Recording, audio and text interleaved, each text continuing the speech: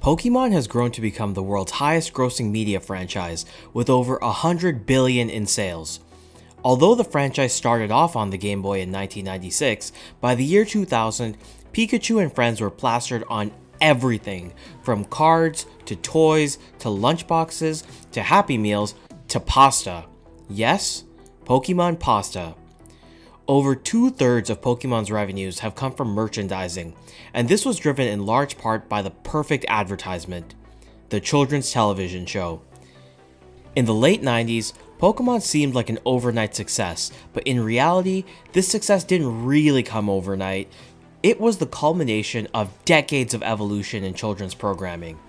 Let's talk about Saturday morning cartoons.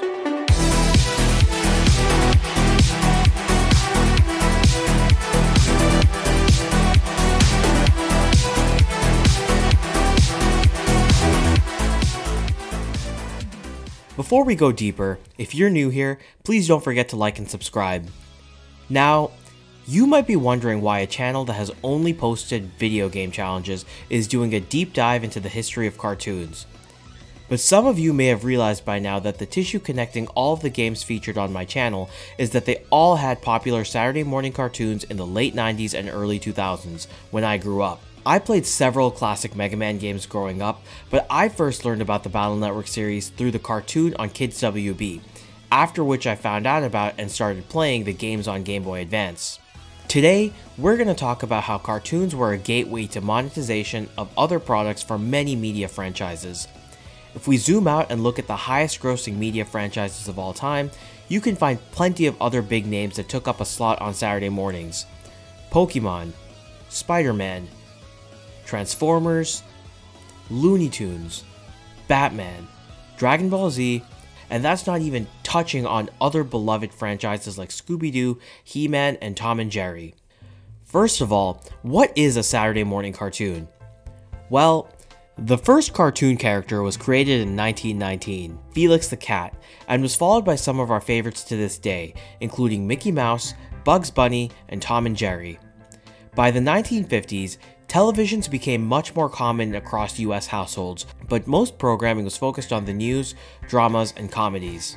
Children's programming remained a relatively untapped market opportunity, given that prior to the advent of the television, the best way to get in front of kids was through magazines and comic books. A TV was already in the home, and children were used to waking up early every day because of school, so the 1950s introduced Saturday morning cartoons. In order to understand the evolution of children's programming, we need to do some very quick background on television programming in general.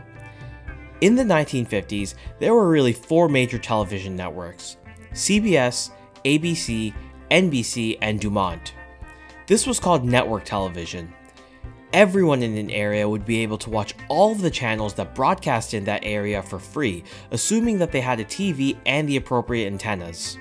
These TV networks made money selling advertisements during commercial breaks. Cable, on the other hand, was a subscription service where data was sent directly to your television by, a cable. But because it was a subscription service, cable typically had fewer viewers and advertising revenue was lower. For a standard network television channel, you could think about their programming in blocks that targeted certain demographics. For example, on a weekday from 9 AM to 3 PM, shows like soap operas would air and average 4 million viewers and typically be targeted at housewives. Advertisers would pay around $200 per minute of advertising. In the evenings, viewership averaged around 30 million people, as entire families would gather to watch TV, and advertisers would pay up to $2,000 in the 50s for a single minute of commercials. It was very difficult for advertisers to be targeted with their demographics, since the viewership demographic at the time was just anyone who had a TV in the area. But that started to change with Saturday morning cartoons, as advertisers knew that their commercials would be watched by children, and viewership could average 20 million people. As a result, advertisers paid between $1,000 and $2,000 per minute of advertising, but this number could be as high as $3,000 in the 50s, depending on the time slot. The scarcity of opportunities to advertise to children made Saturday mornings very lucrative to advertisers, and so they were willing to pay more per minute than they would for even the primetime evening slots. One of the first and most influential Saturday morning cartoons was The Woody Woodpecker Show, which aired on ABC from 1957 to 1966. The show had 200 episodes and was syndicated around the world long after its initial runtime, so people of all ages, myself included, grew up watching the show. It made some money through short films and theme park licensing, but the TV show was the real revenue generator for the show. This was driven by commercial breaks selling cereal, juices, toys, games, and snacks. Saturday morning cartoons weaponized impressionable kids against weary parents, tired after a long week at work. Even though kids themselves didn't have money, they definitely had the ability to annoy their parents into giving in, and that was enough for brands like Sunny Delight and Frosted Flakes. This became immensely profitable for companies, since a typical episode would cost around $6,000 to produce, but make up to $10,000 in advertising revenue per slot. Making an episode was a one-time fixed cost, but it could be aired several times on the same network after that, not to mention syndicated onto other networks locally and around the world. In the 1960s, things started changing when Superman, the first superhero cartoon, aired in 1966. It was a roaring success, and just like how Iron Man's success kicked off the modern superhero genre, Superman was followed by a whole slew of superhero cartoons like Spider-Man and Fantastic Four, both of which came out in 1967. Unlike Woody Woodpecker, which made most of its money from the advertising that sat between the show's contents, superhero cartoons uncovered a whole new market, toys explicitly based on cartoon characters, whether it be Superman, Spidey, or the baddies that they beat up. Superhero cartoons precipitated a huge rise in the popularity of toys, and this led to the creation of action figures, with DC and Marvel licensing their properties to toy manufacturers like Mattel and Hasbro. This is when the entire industry started to introduce the concept of cross-selling, the sales technique of selling another product related to something that a prospective customer is already into. If you liked the Spider-Man TV show, you'd probably like a Spider-Man action figure, or a Spider-Man t-shirt, or a Spider-Man comic. This was also around the time that we saw the first Japanese import of a TV show, the hugely popular and influential Astro Boy, which first aired in 1963 in both Japan and the US. Each episode cost about $22,500 to produce at the time, which was very cheap compared to a show like The Jetsons, for example, which could cost over $50,000 per episode according to some reports. This is, in part, due to the lower cost of labor in Japan at the time. A Japanese animator in 1963 could make 50 to 60 yen per hour, or between 14 and 17 cents, versus an animator at a studio like Disney who could make $4 per hour. There actually continues to be a cost of labor difference today, with the Japanese anime industry being notoriously underpaid relative to their US counterparts, but that's a conversation for a different video. By the 1970s, children's programming began to grow significantly, but Saturday morning cartoons were still on top of the food chain. The newest and most popular shows would be aired on the three major networks, ABC, CBS, and NBC, but would also start to be syndicated to local TV networks. At this point, there were enough shows that had already aired on network television that could now be aired on local channels, especially as kids came home from school, which led to the rise of after-school programming. But the 1970s was defined by the decline of superhero shows and the rise of comedy cartoons, with Bugs Bunny and Scooby-Doo being regularly at the top of the ratings. While superhero shows were still mildly successful, there were a number of factors that led to a decline in popularity. First and foremost, there was a sense of fatigue due to repetitiveness and saturation, similar to the Marvel fatigue that many are experiencing nowadays.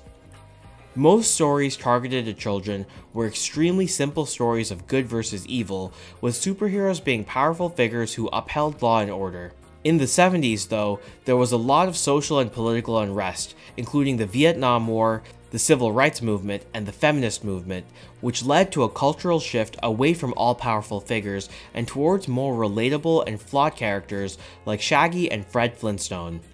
These shows were also very low cost to produce, since Hanna-Barbera had a very distinct style that allowed it to produce shows at a very low budget. This one studio alone was able to pump out tons of content, with over 60 separate series being released in the 1970s, including shows like Scooby-Doo, Josie and the Pussycats, The Jetsons, Speed Buggy, Hong Kong Phooey, Tom and Jerry, and Jabberjaw. Even the one successful superhero show during this decade, Super Friends, was produced by Hanna-Barbera. This meant that the studio had a plethora of characters to monetize and sell on merchandise, and they weren't just slapping things on t-shirts. One of the most successful licensed items of all time was the Flintstones multivitamin, which even I grew up having in the 90s. This contributed to Hanna-Barbera becoming the 4th richest cartoonist group by some estimates. However, even though Hanna-Barbera had quantity, Warner Brothers was the studio with top ratings year in and year out with its Looney Tunes shows. The Bugs Bunny Roadrunner Hour was a show that regularly reused older content, allowing it to have very low production costs. According to an LA Times article, the show would reap $10 million of revenues annually, with very strong profit margins because the show's clips came from its vault of over 750 short films from prior decades. During this era, Bugs Bunny was absolutely everywhere. Although the popularity of characters like Bugs Bunny and Daffy Duck has waned somewhat in recent decades, Looney Tunes was an absolute behemoth, as the franchise has earned nearly $18 billion in revenues to date, with roughly $17 billion coming from merchandise sales. On top of comedy and superhero cartoons, the 1970s saw the rise of one more major genre: sci-fi. Science fiction cartoons in the 1970s were defined by a love for space travel and mirrored much of the successful content in live-action TV at the time. The US was in the midst of the space race, and the Apollo 11 had just landed on the moon in 1969, which was a monumental event that was seen live by approximately 600 million people around the world. Beyond that, technology was advancing so quickly that there was a great deal of curiosity about what the future held in store. Shows like the original live-action Star Trek in 1966 and Battlestar Galactica in 1978 were hugely popular for science fiction, and this made its way down to children's programming, led by Star Trek the Animated Series. This was a direct sequel to the original show, with the same characters and voice actors. There was, however, a huge difference in cost. The live-action show cost about $200,000 per episode to produce versus about $75,000 for the animated series. Star Trek the Animated Series was hugely influential when it came to Star Trek merchandise, with the phaser gun in particular being one of the most popular children's toys at the time, with millions of units sold. Next came the 1980s, which many consider the peak or golden age of children's programming. There were an estimated 100 to 120 different shows on air during this decade. This decade also saw the rise of after-school programming, as there were just too many shows to fit in one morning, and those slots were getting extremely competitive. Some shows were produced specifically to be aired after school, such as Transformers, He-Man and the Masters of the Universe, and Thundercats. But the line was very blurry, as most shows would be shown both after school and on Saturday mornings to maximize reach. Most of these cartoons were heavily toy-based, with action figures and merchandise being major drivers of sales for these franchises. Teenage Mutant Ninja Turtles, for example, first aired in 1987, and if you look at the estimated revenue breakdown for the Ninja Turtles, about 60 to 70% of its revenues came from toys and merchandise, with only a quarter coming from TV shows and movies.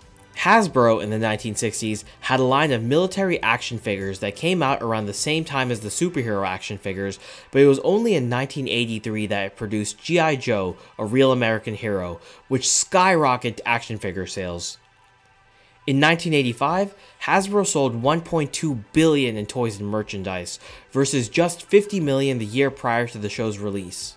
Hasbro also created Transformers, alongside Japanese toy company Takara Tomy. After releasing the toys in 1984, Hasbro hired writers from Marvel to help produce a storyline and characters, which is the origin of the ongoing battle between Optimus Prime and Megatron. Another company doing the same thing at the time was Mattel, which created He-Man. The toy line was established in 1982, followed shortly by the release of the show in 1983.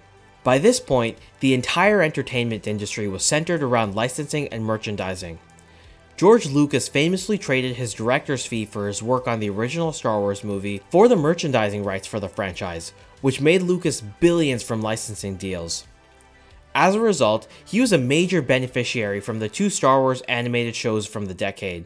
Star Wars Droids, which was a prequel to A New Hope centered around R2-D2 and C-3PO, and Star Wars Ewoks, which focused on Ewoks on Andor. As you can imagine, that was a strategic move, given that Ewoks and droids are extremely cute and marketable, and very easy to sell as toys. But the 1980s also saw the entry of a new type of merchandise: video games. About 5 to 10% of the Ninja Turtles revenues came from video games, and this was a new phenomenon in the 80s as video games started to proliferate both in arcades and at home. One of the most successful shows of the decade was The Smurfs, which made an estimated $500 million in TV revenue during its original run. That's really impressive when you consider that it cost an estimated $77 million to produce all 256 episodes of the show. On top of that though, the show also spawned successful video games which were released on multiple Atari systems, with the first game selling over 1 million copies and receiving strong critical acclaim. As video games became more popular, the pipeline from cartoon to video game began to flow the other way. The first video game to inspire children's cartoon was Pac-Man. The game was released in 1980 with a 2-season TV show that released in 1982. If the 1980s were the peak of programming, the 1990s were the peak of commercialization. There was so much money being generated that it became an arms race of content. The cost of producing content grew significantly over the years, with shows like Scooby-Doo in the 60s costing $60,000 to produce each episode, versus Transformers in the 80s costing $300,000 to produce, to Batman in the 90s costing $1 million to produce per episode. The increased competition led to a push for higher animation quality and better voice actors to draw in viewers. However, advertising revenue for Saturday morning cartoons had begun to decline in the 1980s due to the rise of cable TV. Cable TV went from being in about 10% of households in the 60s to nearly 80% in the 90s, and that meant that cable channels like Nickelodeon and Cartoon Network offered advertisers even more spots to place their ads in front of children. Cartoons were now shown on a lot of channels, and advertisers had a lot of options to choose from. As such, it was even more important for children's programming to have other income streams. Even behemoths like Disney were entering the mix, with both original content and movie tie-ins. Its first big cartoon during this era was DuckTales, and man, I love the DuckTales theme song. Disney also released a TV series in 1992 as a sequel to The Little Mermaid, which had its theatrical release in 1989. This was a way for Disney to extend the impact and monetization potential of an expensive feature film without having to produce a true sequel, which, they still did, but there are already plenty of videos out there about Disney and their direct-to-video era. As you can tell, the animation quality for the TV show on the right was significantly worse than that of the feature film, and so as a result, it was a very lucrative return on investment because it was a low-cost way to extend the impact of the feature film. Since their budget for the original movie was $40 million and ran 83 minutes long, or about $482,000 per minute of animation, versus the TV series costing $500,000 to produce per episode, with each episode lasting 22 minutes, or about $22,000 per minute of animation. It was a very low-cost way of getting people to continue buying Flounder dolls, and it worked. Going back to some of the other major trends of the 90s, shows seem to fall pretty neatly into one of 4 categories. Number 1 is action, including Ninja Turtles, X-Men, and the beloved Batman animated series. This continued the extremely lucrative action figure sales machine. The Teenage Mutant Ninja Turtles had the highest peak Nielsen ratings in the entire decade, with a rating of 11.7 in 1990. There was also a deliberate shift towards more programming for girls, including action shows like Powerpuff Girls and Totally Spies. Number 2, comedy, including shows like Animaniacs, Rugrats, Tiny Toon Adventures, and DuckTales, which were meant to be lighthearted and cute. Rugrats in particular was a behemoth, leading the Nielsen ratings in both 1991 and 1992 despite being on cable television. Later in the decade, Sabrina the Teenage Witch led in 1997. Number 3 was educational cartoons, which really began to compete with mainstream content, with shows such as Arthur, The Magic School Bus, Cyber Chase, and Where in the World is Carmen Sandiego. all of which were produced by and aired on PBS. Prior to the 90s, there were definitely cartoons that had positive messages for children, such as Schoolhouse Rock, which aired on ABC beginning in 1973. But parents were concerned with the impact of children's programming from the very beginning. There were groups like Action for Children's Television, which was formed in 1968 to combat violent programming and over-commercialization of children. But in 1967, the Carnegie, yes, that Carnegie, Commission for Educational Television published a report arguing that a public, non-profit television network would be much better for children, focusing on ethics and skill building rather than on action and advertising. This led to the creation of the Public Broadcasting Service, or PBS, in 1969, which was funded largely by government grants and private donations. They showed few to no advertisements compared to other channels, but had very limited budget. So in the 70s and 80s, PBS produced live-action shows like Sesame Street, The Electric Company, Mr. Rogers' Neighborhood, and The Joy of Painting. PBS received the bulk of its funding from the Corporation for Public Broadcasting, a nonprofit organization that was exclusively funded through the federal annual budget process. As you can see here, the CPB budget had grown significantly over time, with a large portion of this going to animated content, which was further supplemented by contributions from viewers like you. Thank you.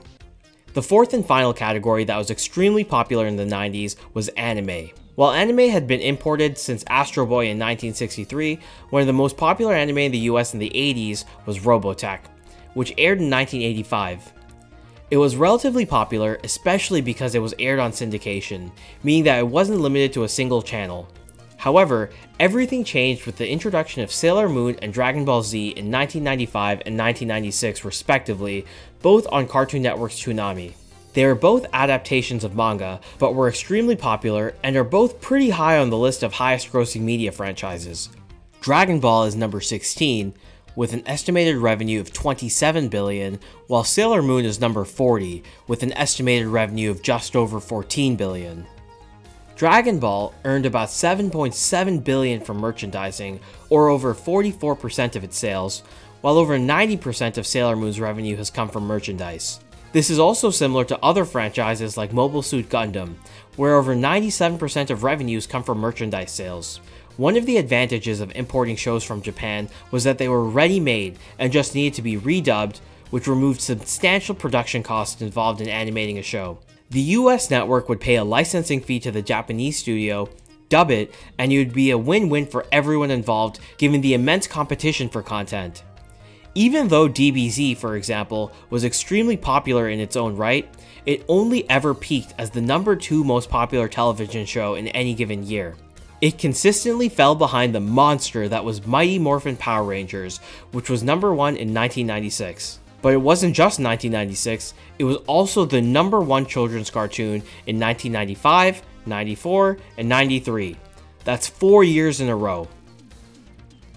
Power Rangers is a pretty creative case study because it was one of the first Japanese imports that really took advantage of merchandising. I loved it growing up and have really fond memories of watching it with my younger siblings. I also really loved the recent movie, but the evolution of the Power Rangers franchise probably deserves its own video. Saban, the creator of Power Rangers, licensed footage from the Japanese show Super Sentai and filmed a bunch of live-action American actors for the non-action scenes. This created a low-cost powerhouse of a TV show. Even though it was a series with a somewhat connected plot, each season was basically rebranded into a new show, and that meant it was easier to sell action figures for each new series, and there was a lot of them. My favorite was Lightspeed Rescue because it had the best theme song. If you disagree, leave a comment and we can talk about it. This process of splicing and dicing was also done with Robotech in the 1980s, which was really a redubbed and respliced version of 3 different anime into an entirely new plot for American audiences. The first 8 years of the 1990s saw so much evolution in terms of commercialization, but everything changed on September 8th, 1998. We've come full circle with number 1 on the list, Pokemon. Pokemon was unlike most other shows at the time, since it was an adaptation of the extremely popular Game Boy games Pokemon Red and Green in Japan. After it came to the US though, it was revolutionary. Most TV shows made money from advertisements, but Pokemon was the pinnacle of a TV show being an advertisement in and of itself. Much of the franchise's early success was the result of maximizing consumer spend due to having products across various price points. The Pokemon show wasn't just cross-selling toys that cost $5 to $10 like Ninja Turtles. It was driving sales of the Game Boy Color that cost $70 and a game cartridge that cost $40. That $70, by the way, counts towards Nintendo's revenues and isn't even included in Pokemon's figures, even though Pokemon was a major driver for Game Boy sales. On top of just having 4 turtles and a rat to sell action figures of, Pokemon had 151 different monsters when it first came out, along with all of the human characters that people fell in love with, like Ash, Misty, and Brock. On top of that was the trading card game. The card game was originally created in Japan in 1996, but was adapted for the US market in 1999 by Wizards of the Coast, the same company that produced Magic the Gathering. The trading card game remains a major driver of sales and has generated nearly $11 billion of revenue alone, which is higher than the entire Star Trek franchise, including movies, TV, everything. The ability for Pokemon to license out its brand to so many different companies, ramp up production, and meet insane demand is one of the many factors that allowed it to capitalize on its early success. Pokemon became the highest grossing licensed entertainment property in the world in 1999, and in 2001 alone, it made $4 billion in merchandise sales. That's more in 1 year than G.I. Joe made in its entire lifetime. But despite all of the money being spent, Pokemon was not a franchise just for rich kids. It was able to segment its customer base by selling both expensive items, such as the video game and limited edition collector's items, to lower cost items such as toys and trading cards. But those are still discretionary spending items. Pokemon even branded consumer staples such as the pasta we saw earlier. Pikachu and friends were soon on every product under the sun, from lunchboxes to hats to backpacks to school supplies. Different products catered to families with different willingnesses to pay, but almost everyone could participate in the Pokemon craze in some way. Even if someone wasn't able to afford the game or a single toy, the cartoon served to level the playing field in terms of access to pop culture, as the network TV show was free to watch. The Pokemon anime allowed huge audiences in lower socioeconomic classes, both in the US and abroad, to participate in the world of Pokemon, even if they couldn't afford to play the games. And this was an extremely important part of Pokemon's success, given the 2000s dot-com bubble and associated recession. This was in stark contrast to shows like SpongeBob SquarePants and Powerpuff Girls, which were on paid cable TV. Even if cable TV was growing in popularity, it wasn't ubiquitous, and often led to many children feeling left out of the conversation of certain TV shows. One of the most interesting parts of the show is that the main character, Ash, was going on a journey in the same world that you, the player, are when playing the video game. But unlike many other games and adaptations, you weren't just replaying and reliving the exact same story. Every time you play the game, you have the power to choose how you want to advance your journey, including the Pokemon that you catch, the places you visit, and the order you go in. If we look at a franchise like Dragon Ball, which has had pretty good success with its own video games, most of the plot lines are just direct retellings from the manga and anime, with direct scenes and lines from the show, including the original NES and SNES games, which literally just retold certain arcs of the story, and this hasn't changed with the recent release of Kakarot in 2020. The Pokemon TV show was interesting not in spite of the fact that it was different from the game, but because it was different. You could play the game and argue with friends on the playground about what was and wasn't relevant, and you could laugh at Ash's incompetence while you were able to beat Brock on your first try when playing on your own. Pokemon's success was on a whole different stratosphere than that of earlier IPs like He-Man, and it ushered in a wave of similar intellectual properties that were built to merchandise existing products. This included Yu-Gi-Oh!, which was consistently neck and neck with Pokemon in Nielsen ratings for several years in the early 2000s. Yu-Gi-Oh! Started off as a manga in 1996, but soon became a formal trading card game in 1999. Similar to Pokemon, there was a major collection aspect, but it also included trading and battling just like Pokemon did. The battling component was much more accessible since you just needed cards rather than a Game Boy, a cartridge, and a link cable. I personally have a lot of memories of playing Yu-Gi-Oh! In recess and after school. One of the interesting components of Yu-Gi-Oh! Was that children would often win cards by beating others, which would also serve to even the playing field somewhat across the socioeconomic spectrum and allow more people to participate even if they couldn't afford to buy a lot of cards.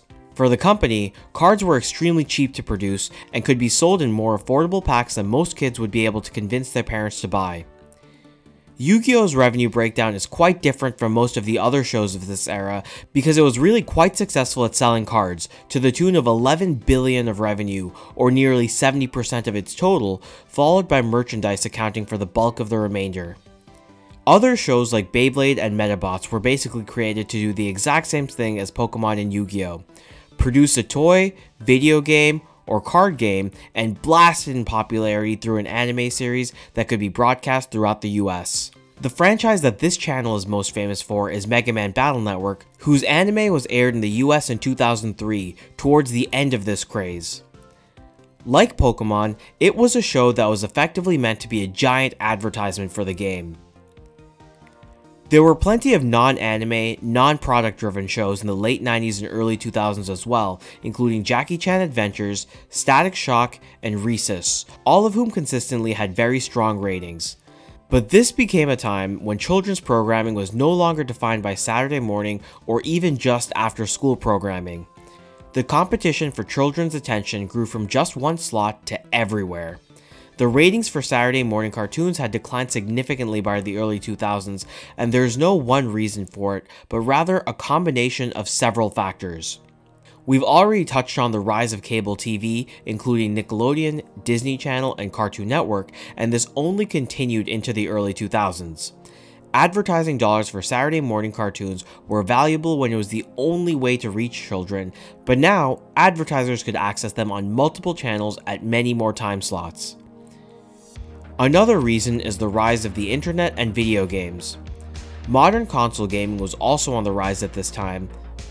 Pokemon was an example of a video game leading to the development of a cartoon leading to more sales of the game, but this wasn't necessary once video gaming hit the mainstream. Games like Halo, Counter-Strike, and Final Fantasy were providing immersive gameplay and narrative experiences in and of themselves.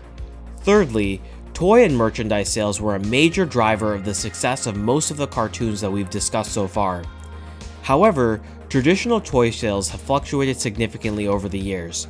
Companies like Hasbro and Mattel have gone in and out of financial stress due to factors including declining brick-and-mortar stores and the rise of digital entertainment such as video games and mobile phones.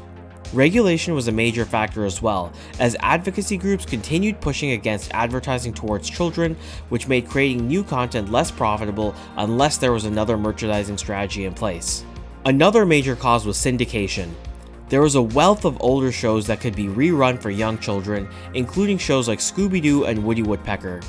I personally used to watch Woody Woodpecker before school every morning in 2003, and I had absolutely no idea that it was a show from the 50s. Because children couldn't differentiate, there was no need to produce expensive, new content when you could just reuse the old stuff that was already there.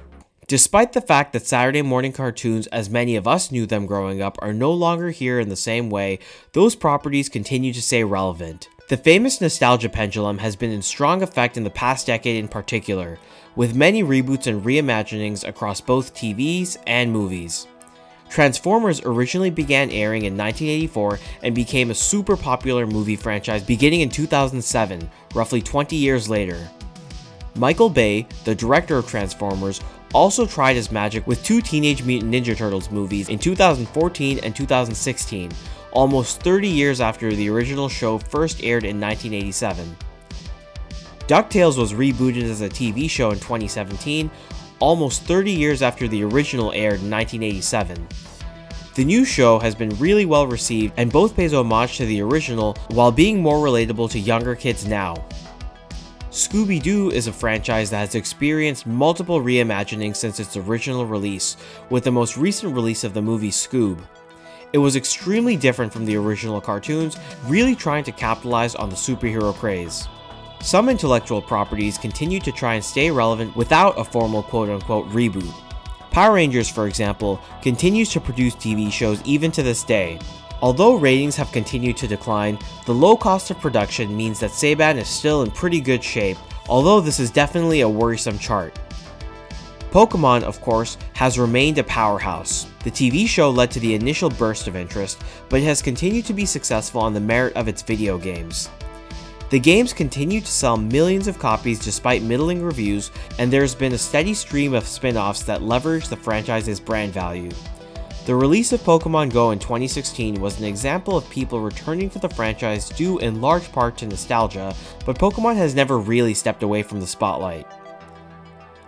Batman is a major example of a beloved character who many people first became associated with due to the original animated series in 1992.